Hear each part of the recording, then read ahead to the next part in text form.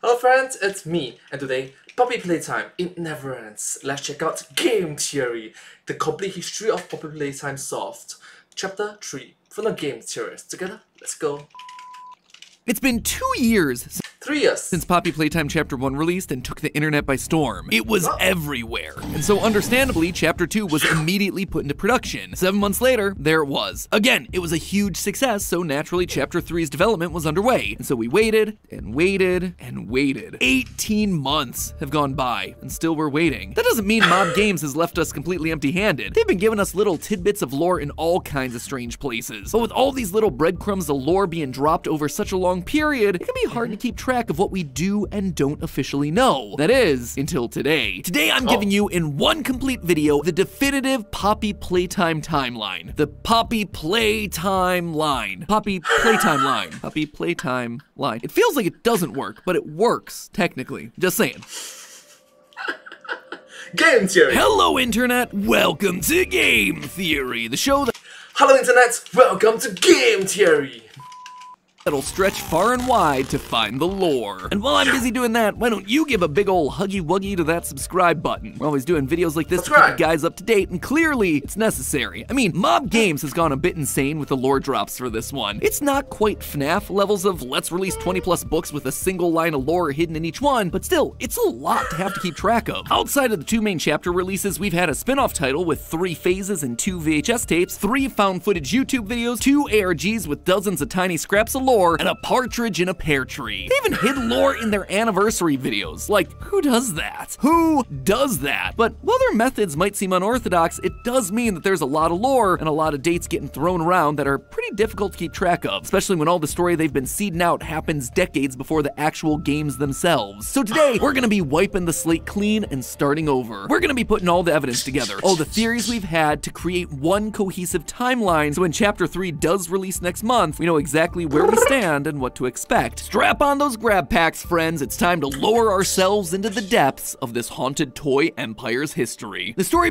Alright, please do recognize that this video came out in the year 2023 and ran out in the year 2024. So, yeah, it's in the future! Begins not with any of the games, but rather with Playtime Co.'s website. On this now deleted webpage, we learn about the company's founder, Elliot Ludwig. He founded Playtime Co. in 1930 as a way to, quote, bring joy to children. He gave everything to his company, but sadly that work ethic would just wind up pushing his wife into divorce. Regardless, Elliot continued onward, determined to bring Playtime Co. to new heights, and according to the controversial NFT collection, in 1950 the company created the toy that would put them on the map. In the most incredible— Wait, 1950 NFT? Seriously? Doll video on YouTube announcing the game, we find our titular toy, Poppy Playtime. Elliot had outdone himself. Poppy wasn't just a lifeless doll, she could talk to you, she could even respond to questions, making her an instant hit with children everywhere. She was also an instant hit with the parents, because her hair smelled just like her namesake of poppies. Flower that doesn't actually have much of a scent, but does contain opium, which was used throughout history in children's medication to relieve pain and help sleep. So you had this new toy that every child wanted, and then parents would suddenly find that their kids were much calmer and sleepier. These toys started to— But having said that, please do recognize that opium is inherently bad for you if you overdose it. And we humans, we have historically been pretty bad at it. Pretty bad at controlling it. To fly off the shelves, and the company became a household name. That said, not all poppies were created equal. I mean, you can literally go search it up. There's literally something called the Opium War. Equally. All the regular Poppy dolls were incredible feats of engineering, but one was at a different level. Her conversational skills were like having a conversation with an actual person. Sorry, I didn't mean to scare you. But that wasn't a coincidence, because she was an actual person. Hidden in the game files is an unused ending monologue for Chapter 2, where Poppy reveals a lot more about her backstory, specifically this line right here. Terrible things have happened, and I am the cause.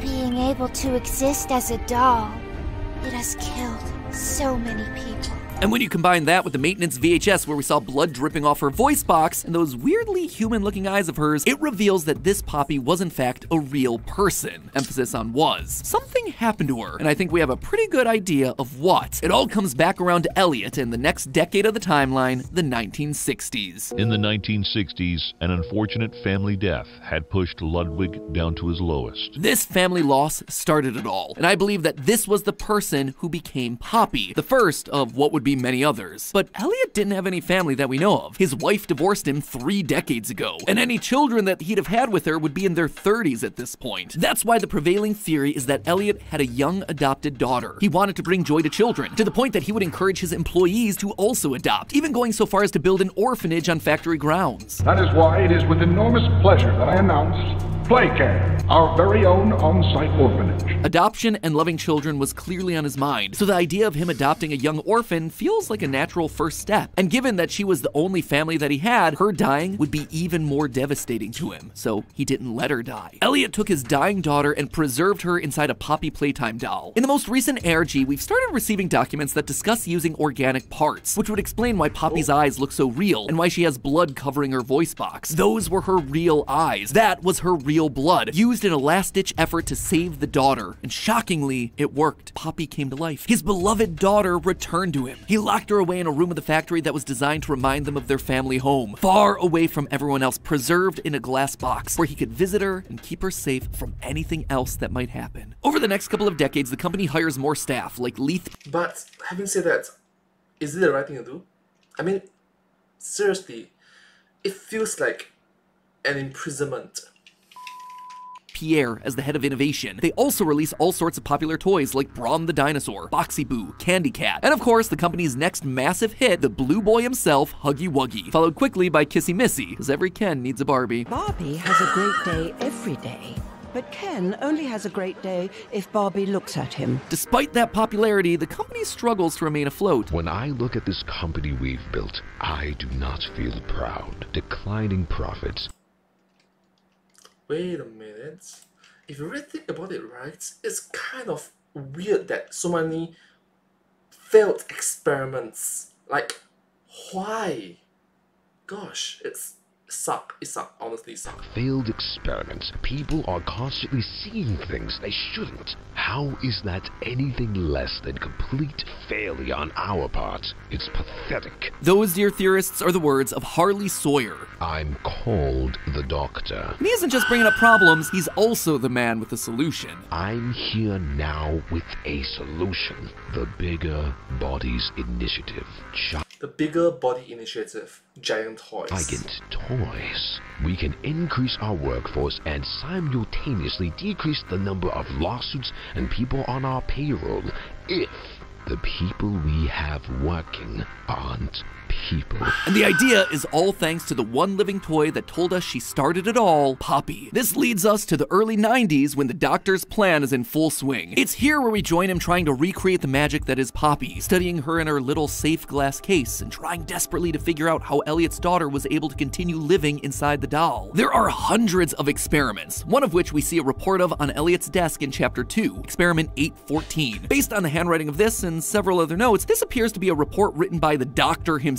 And by this point, it's pretty darn clear what element of Poppy he's focused on. Quote, the experiment utilized a live rat. Rat was fed 3 portions daily for 2 weeks. At the end of the 2 weeks, the rat was killed and submerged into a poppy flower preservative gel mixture. 1 week later, an electric shock was applied to the rat in an attempt to revive it. The rat remained unresponsive. The Doctor suspects that poppy flowers and living parts are the 2 key factors to creating more living toys, but his experiments still wind up in failure. That said, the Doctor seems to have an idea as to why. Quote again, I still believe in the potential of the poppy flower. Perhaps something larger than a rat would yield different results. And in Chapter 2, Mommy Longlegs reveals exactly what he meant by that. It was always so sad to see the kids go.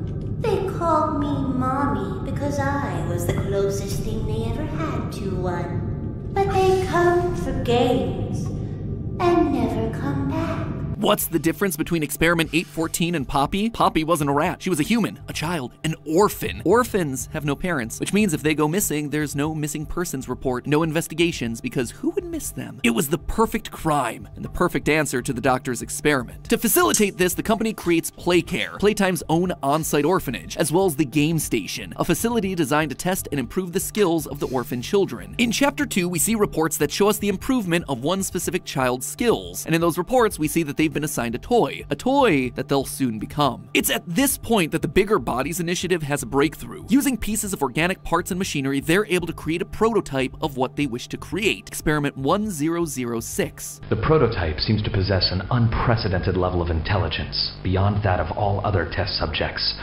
as well as an alarming willingness to commit violence. The tape goes on to describe Huggy Wuggy, experiment 1170, as fully obedient, which led me to believe that there was something different about 1006. For him to be more intelligent means that he must have stronger cognitive function than the orphans. Children are easier to control. You can tell him what to do because you're an adult, an authority figure. But what if 1006 was a fellow adult? That might make it harder to control, especially if there's someone with supreme intellect and creative building skills. The prototype seemingly disassembled the digital alarm clock within his room and utilized the battery, along with several other components, to create a laser pointer, which he then fired into the security camera, disabling it. Who's it?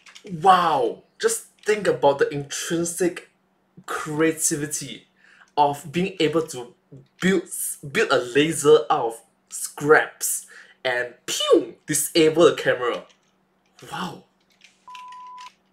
An adult in this franchise that we know has the genius and creativity to make some of the most beloved toys in the world? None other than Elliot Ludwig himself. Now, initially, I theorized that he became 1006 because he was an adult who loved and cared for orphans, and so when he discovered that the doctor was using him for his experiments, he went to shut the whole thing down, only for the doctor to silence him. That's why 1006 is so aggressive towards the scientists in the tapes, and why he'd later lead the charge in an uprising against Playtime Co. that he would call the Hour of Joy, reminiscent of what he always wanted to achieve, bringing joy to children. Though still missing, today's events are no doubt in relation to him. But here's the problem. Since that theory, there's been a few pieces of evidence that tell us that Elliot was fully aware of the experiments happening on the orphans. There's an email that appeared in the most recent ARG written by Elliot that says, quote, "One of those dang Huggy Wuggies is loose. For it to get loose, it has to be alive," meaning a child had to have been converted into a version of Huggy. This email would also disprove Elliot as being 1006 because Huggy Wuggy is experiment 1170. And if these people have any respect for the scientific process, 1170 should come after 1006. That said, that email has actually been redacted by Mob Games. It's no longer available in the ARG. The main reason? I suspect it's the date. It's labeled June 23rd, 1981. You see, Huggy Wuggy the toy wasn't even created until 1984, 3 years after that date. In his description in Project Playtime, it specifically calls out that he's, quote, "a living giant version of the famous Playtime Co. toy." So Giant Huggy couldn't exist in 1981 if the toy he's based on didn't exist in 1981. Looks like the timeline's getting tricky to keep track of, even for the creators of the timeline. But while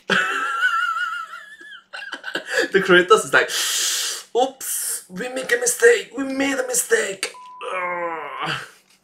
the evidence may not have panned out, I still think we can say that Elliot was fully aware of what was going on. We hear Elliot Ludwig opening the Playcare in the teaser for Chapter 3. We owe everything to these children. This company and its toys are nothing without them. That is why it is with enormous pleasure that as the founder of Playtime Co., I announce Playcare, our very own on-site orphanage. Did you hear that? We owe everything to these children. That to me sounds like someone who knows exactly what's about to happen to these kids. It's classic hiding the truth in plain sight kind of language. That being said, I wouldn't be so fast to say that my theory of Elliot being the prototype is totally debunked yet either. While this shows that he was fully aware of the experiments and therefore wouldn't have been angry with the doctor and what he was doing, it also doesn't stop him from being turned into the prototype. Consider this. We don't know how old Elliot is at any given point in the story. The best we have to go off of is that he was married at some point in the 1920s and divorced in 1930. The average age of a man getting married in the 1920s was around 25. So let's say that he'd been married a few years. Yeah, which is very different from nowadays in which 25 years old and you're getting married?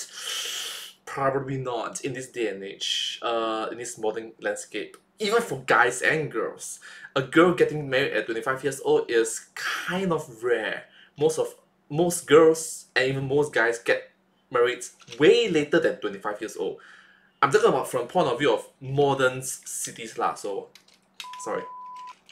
Years before divorcing and was now around 28 in 1930. That would mean that by 1990, Elliot would be around 88, so pretty old but still kicking. So what if, rather than being got rid of and forced into the experiment, he was a willing participant in that experiment? We see in the VHS video restricted restoration that Playtime is okay with using adults, and specifically adults who are close to death. In Project Playtime's Phase 2 update, we hear the doctor say this: "Mortality is the curse of the weak," which lines up pretty well with the Chapter 2 death screen, "May we forget death." Being in his late 80s, Elliot may have seen the writing on the wall, and while the Playcare was still being set up, he decided to offer himself to the experiment to prove the concept, to help. He's recognizing that he's at the end of his longevity.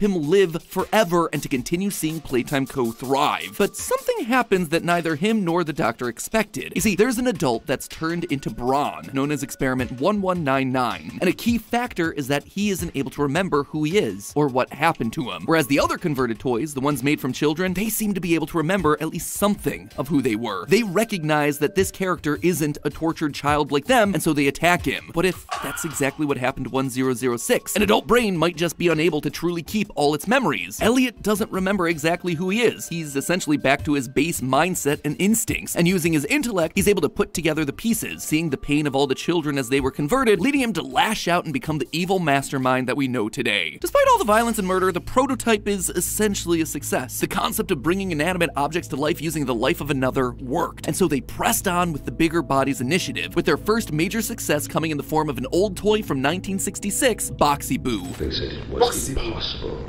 yet you defied all odds. The first of many. Naturally, you have proven my Bigger Bodies initiative a success. And just in time, too. The doctor always wanted these bigger bodies to fulfill jobs around the factory, and there was a very specific job that he needed resolved, and fast. Now, we need to start tailoring that appetite of yours to flesh. Where to start? Get me an update on the situation with Rowan Stoll. Rowan Stoll was the IT guy for Playtime Co., and for a long time, that's all he was. In 1988, he fixed the puzzle pillars, those minigame towers that you find in Project Playtime, and in 1990, he fixed the phone service provider. Nothing major. That was until he started to notice something in early 1991. Look, I know you don't want to hear any more about this, I get it. Sounds like a bad joke, huggy-wuggy staring at children. If some creep is hiding nanny cams in our mascot's eyeballs, then it's something that needs to be taken seriously. What Rowan was seeing wasn't nanny cams. It was the latest of the Bigger Bodies initiative, 1170, and he was watching kids. That was his job. He was the newest security hire. While we pride ourselves primarily on our high-quality toys and excellent childcare, we also pride ourselves on our security. Naturally, Playtime Co. wasn't a fan of Rowan figuring this out, and so they shut him down. I just want to apologize. I was wrong. But intimidation wasn't enough. Rowan kept digging. He was an IT guy after all, so he began to build an FTP server with all the information that he'd gathered, even after they sabotaged his car to try and make it seem like it was an accident. They've been... Oh, so it's like, hey, just stop it, but curiosity kills a cat. Using all the money they've made to experiment on people.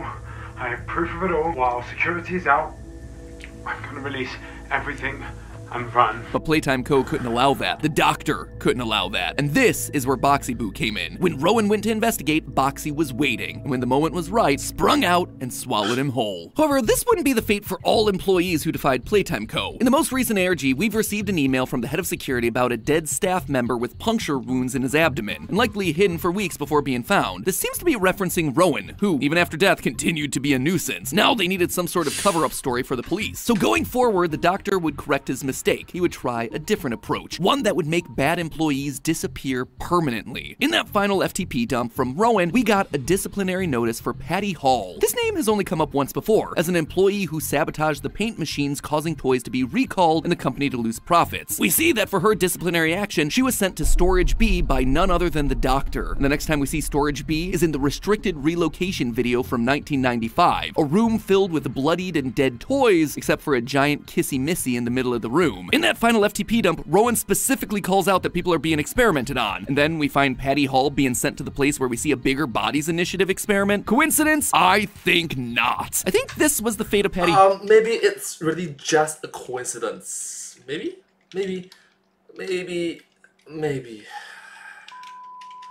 Hall. She defied Playtime Co. and the doctor, and so he turned her into Kissy Missy, where there would be no more trace of her for police. Not all these experiments were complete successes, though. In a report from the newest ARG, we learn of experiments 1186 and 1187. And while we don't know exactly what went wrong, we do know that there were, quote, shortcomings. So it may not be that there are almost 200 living toys active in the factory, but rather that there are around 200 attempts, some of which were successful like Huggy Wuggy, and others that were less so. Regardless, that is a lot of victims. And given that Rowan's report report started in early 1991, and the latest experiment number we have is 1222 for Mommy Longlegs, who was invented before her toy was released in 1991. It means that all of this happened in a single year, 1991. You gotta appreciate the efficiency of these guys. And so they needed to develop a more effective way to infuse the orphans they'd acquired with the poppy mixture that was vital to the transformation process. So they invented something that we've seen throughout the teasers for Chapter 3, poppy gas. Like I mentioned earlier, poppies have been used throughout history to help kids sleep, and so converting it into a gas is the perfect way to not only get poppies into their bloodstream, but also to sedate them, get them to listen, obey, to sleep, not putting up any kind of fight. All you gotta do is give your staff members fun gas masks, like the Mickey Mouse masks from World War II, colored in Playtime Co.'s signature red and yellow so they appear less scary to kids. But they still needed a delivery method, a way to administer the gas to the kids, and this is where the newest ARG once again comes in with the answer. We've received a couple of reports from staff members of the Playcare that tell us a little bit more about the operation that was going on there. The one child that keeps coming up in multiple reports is Theodore Gramble, who apparently was caught sneaking around the Playcare looking for files that a quote-unquote friend told him to find. Quote from the report, "I don't know his name. Nobody else knows he exists." Naturally, the counselor's suspicious of this, as the requests for files seem way too specific to be made by just a 7-year-old. A mysterious figure hiding in the shadows that kids don't know exist and is looking for files about the inner workings of Playcare? Sounds to me like Theodore is getting a visit from 1006, and that's exactly what's happening. Literally, as I'm writing this episode, we got another load of images from the ARG, and one of them is a drawing of Theodore sitting on his bed with a familiar black arm reaching out from under it. The prototype is using Theodore to try and stop the entire operation, to free the kids. But sadly, Theodore doesn't work out quite as intended. According to a transcript, he tried to escape, but something malfunctioned and he got electrocuted, stopping his heart and badly burning him. Fortunately, and unfortunately, there's a way to save him. At the same time all this was going on, Playtime was developing experiment 1188, based on one of their newest toy lines, the Smiling Critters, specifically the purple cat, Catnap. This experiment would have massive claws, be able to change its size, and be fitted with, quote, a gas delivery apparatus at the back of the esophagus. This toy was going to be the perfect way to administer the poppy gas to the kids at the Playcare. They'd just hug and play with their new favorite toy while it slowly released its hallucinogenic gas. And right at the bottom of the document, on the name of potential candidates for conversion, who do we find? None other than Theodore. He had a horrible accident, maybe even close to death, so they gave him eternal life by turning him into the new villain for Chapter 3. In the Chapter 3 teaser, we see phrases like, "The original saved me, I rejoice in him," which are heavily implied to have been written by Catnap. He worships the original creation. He wishes to do nothing but serve him. Sound familiar? It's just like how the prototype, the original creation, spoke to Theodore, asking him to do things like finding files. Theodore and his new gas powers were put to good use by Playtime Co. No child would ever step out of line like he did again. We see drawings from children about their new giant purple friend, but not all of them are happy. Some kids seem to have nightmares thanks to the red gas that comes out of their new friend's mouth. The worst case that we see is that of Marie Payne, whose sedation thanks to the poppy gas is so severe that she can't even wake up from the nightmares anymore. But while the employees caring for her...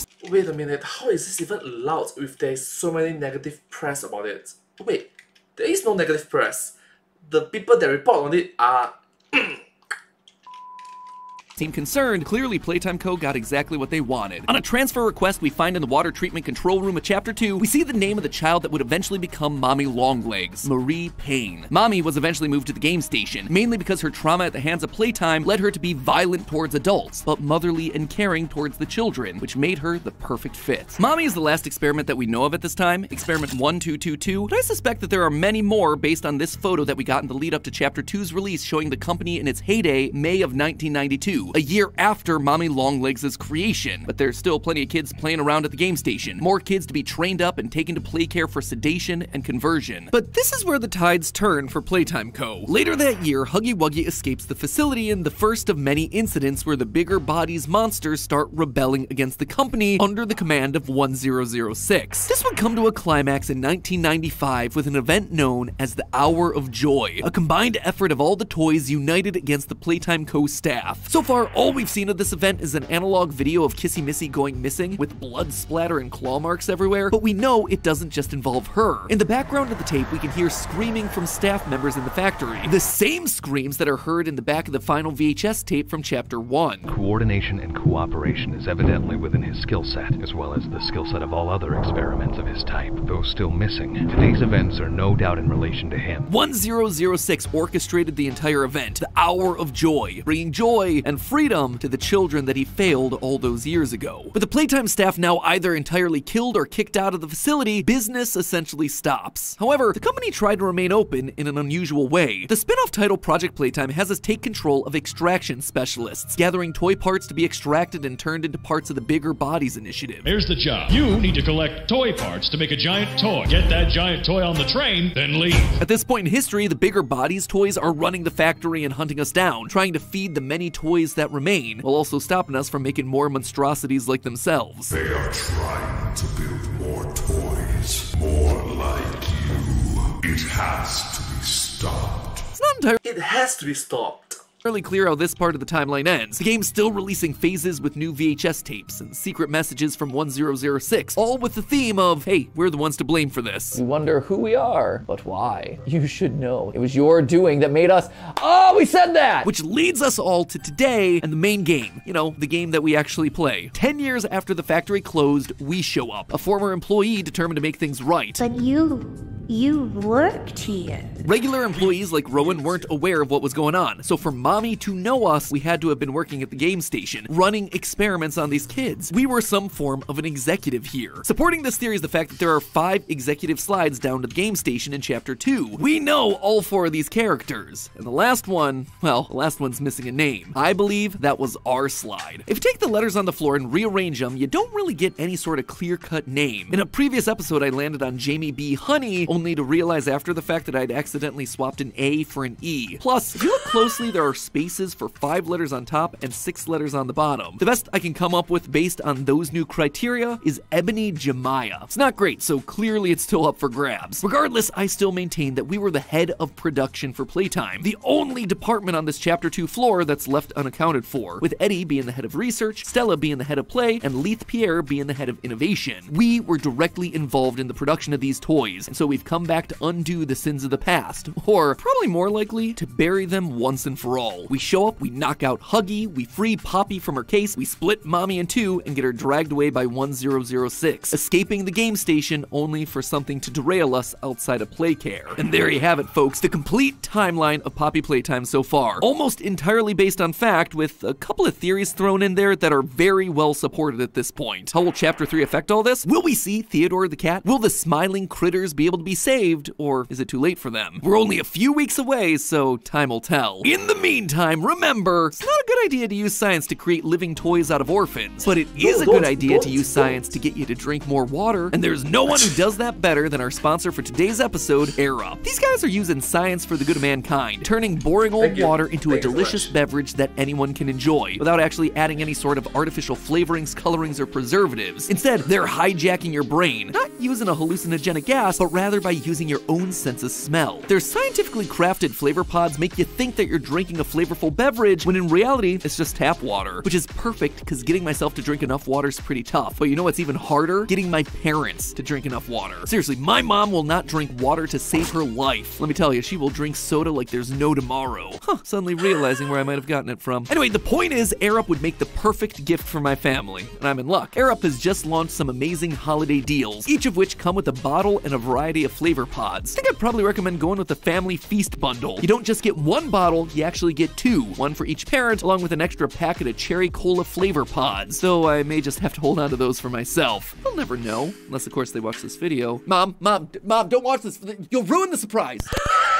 And I didn't even mention the best part. These deals aren't just a great gift for someone else, they're also a great deal for you, because this is their biggest sale of the year, which means that not only do I get to help save your loved ones from dehydration, you also get to save yourself some money in the process. But remember, these deals are only available from now until December 26th, so make sure you head on down to the description and click the link to get your Air Up right now. And as always, my friends, in the meantime, remember, it's all just a theory. A game theory! Thanks for watching. Thank you so much for watching this video. I hope you find this video quite interesting to watch. There's a lot of unique and creative points of the timeline that Mappa mentions that, to be honest with you, I think can be improved upon. But having said that, this video came out in the year 2023, and rather in the year 2024, a lot of things changed. So, anyways, I hope you find this video quite interesting to watch. But hey, that's just a theory. A game theory. Thanks for watching. And I hope to see you all in my next video. Thank you so much. Subscribe!